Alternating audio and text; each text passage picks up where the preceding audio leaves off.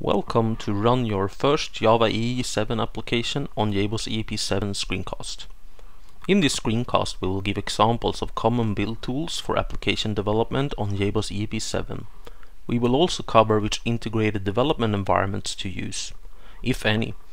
Then we will discuss how dependency management works for Java EE 7 and JBoss EAP 7 specific artifacts.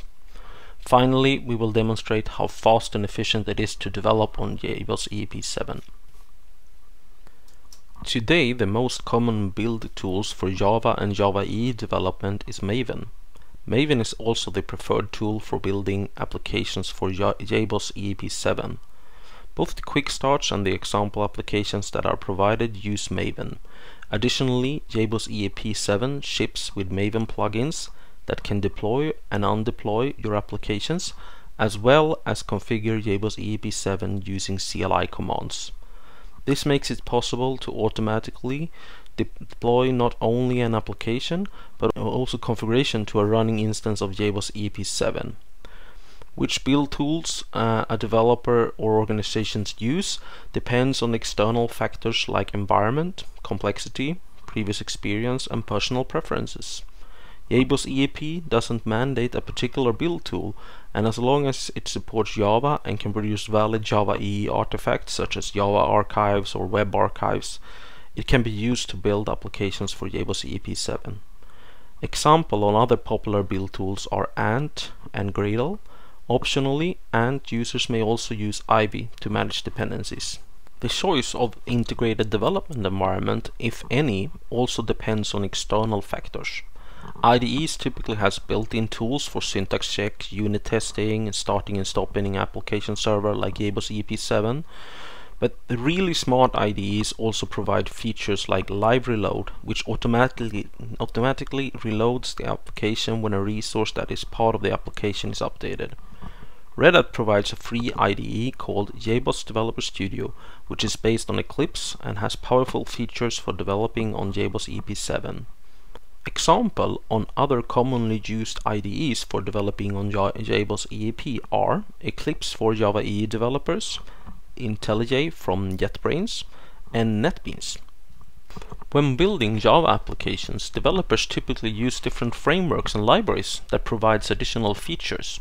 This is especially true for Java EE development.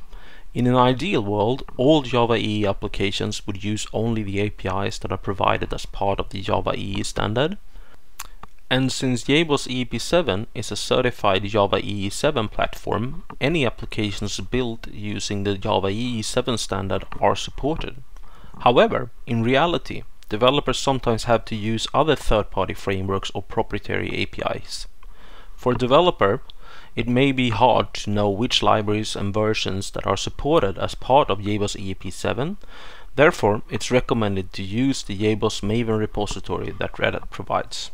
The Maven repository for JBoss EAP 7 is provided both online, where the dependencies are downloaded at build time, or as a downloadable zip file that can be saved locally or in a hosted Maven repository. To access the online repository, go to maven.repository.redhat.com. Please note that for JBoss EAP 7 beta, the Maven repository is hosted under the Early Access repository. For an example on how to use the online repository, see the quick starts that is provided with JBoss EAP 7. Let's see how easy it is to develop an application for JBoss EAP 7 using JBoss Developer Studio. Here I'm going to import one of the quick start applications that is provided in JBoss EAP 7 and is called Kitchen Sink. To import the project, right-click in the Project Explorer and select Import. Since the quick starts are using Maven, I'm choosing to import a Maven project. Then navigate to the quick starts directory and select the Kitchen Sink subdirectory. Click Open and click Finish. After the project has been imported, we can use the Open Resource view to open the index.html file. On this page, change the title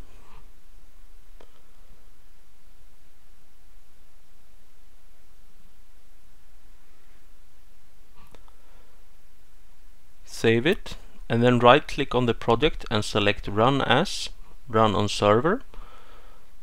If you don't have a server configured yet, you will have to add it. First select the correct JBoss EAP 7 version and click Next. You will now have to select or create a runtime for the server. I'm going to create a new runtime and click on Next. In the runtime dialog, make sure that the home directory matches the location where you installed JBoss EAP 7.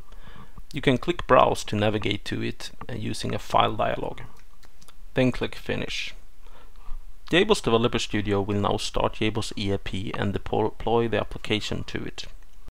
After only a few seconds it should start.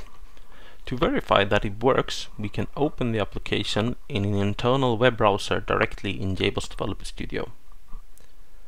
To prove that it's fully working Java EE application, I can register a user, which is going to be stored in the database and can be retrieved using a REST call. The REST call can be accessed via this link. However, if a developer does thousands of changes in a day, these seconds quickly becomes a lot of wasted time. Therefore, JBoss Developer Studio also has a feature called Live Reload that automatically pushes any changed resources directly to JBoss EAP. To enable Live Reload, right-click on the deployment in the server view and select Show in Web Browser via Live Reload Server. I'm going to place the browser next to my IDE so that you can see that any change I do, and as soon as I save, it's immediately reflected in the browser. So for example, if I wanted to change the data table and remove one of the columns here, I can, as soon as I delete that and hit save, it's immediately reflected in the web browser. To summarize, JBoss EAP 7 is a very flexible application server, and combined with an IDE like JBoss Developer Studio, Java EE 7 development becomes super efficient. Thanks for watching this screencast. For more information, please visit developer.redhat.com.